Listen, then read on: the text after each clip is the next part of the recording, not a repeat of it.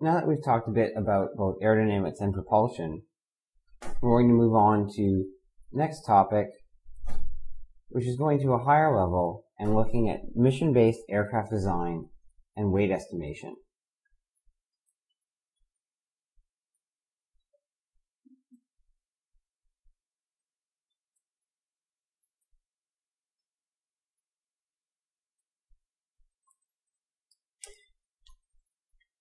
This part of the course for the next 2 lectures is primarily based on Daniel Raymer's book, Aircraft Design, A Conceptual Approach, and excerpts from the book that are relevant have been posted to the CLUE site.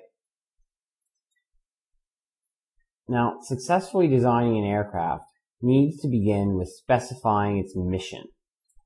And when we're talking about a mission for an aircraft, what this just means is what the aircraft will have to do.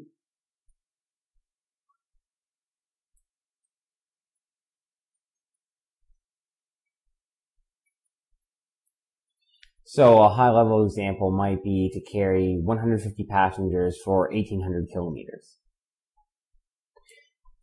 And the payload requirements, that's cargo or passengers, is then used to help estimate the aircraft's takeoff weight.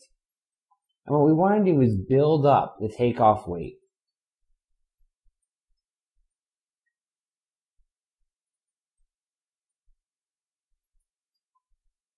Which will denote W sub naught. And this gross weight can be broken into several segments. So there's crew weight,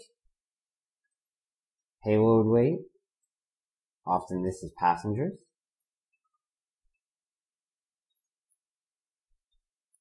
fuel, and the empty weight, which is the weight of the vehicle itself.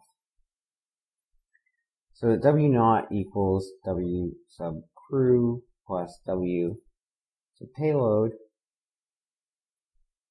plus W sub fuel plus W sub empty. And the crew weight and payload weight are typically specified in the mission requirements. So the unknowns are the fuel and empty weight. However, those depend on the total weight, so an iterative process ends up being required to come up with this initial estimate. So this process of estimation and iteration is called sizing, the conceptual design.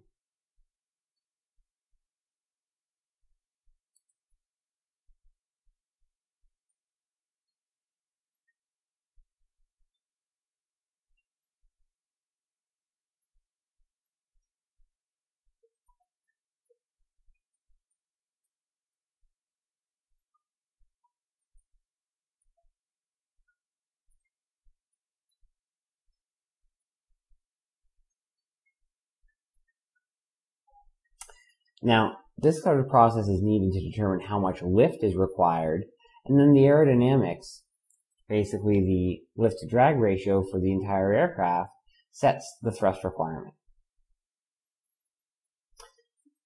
And what we do is express the unknown fuel and empty weights as a fraction of the takeoff weight. So we can write it like this. W naught is W crew, which we assume is known, and W payload, which we assume is known, plus WF over W naught, the fuel weight fraction times W naught, plus W empty over W naught, the empty weight fraction. So then we can solve for W naught from this equation.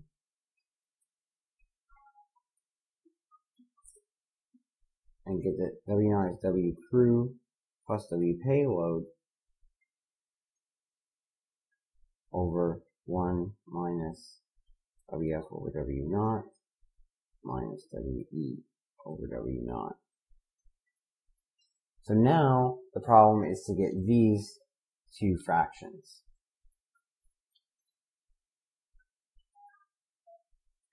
So let's begin by looking at estimating the empty weight.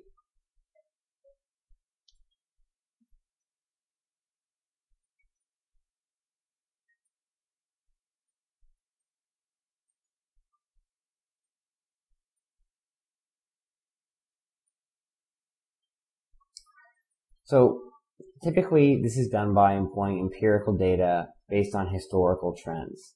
And overall, WE over W naught is typically in the range of about 0.3 to about 0.7. And this fraction tends to diminish with increasing total aircraft weight.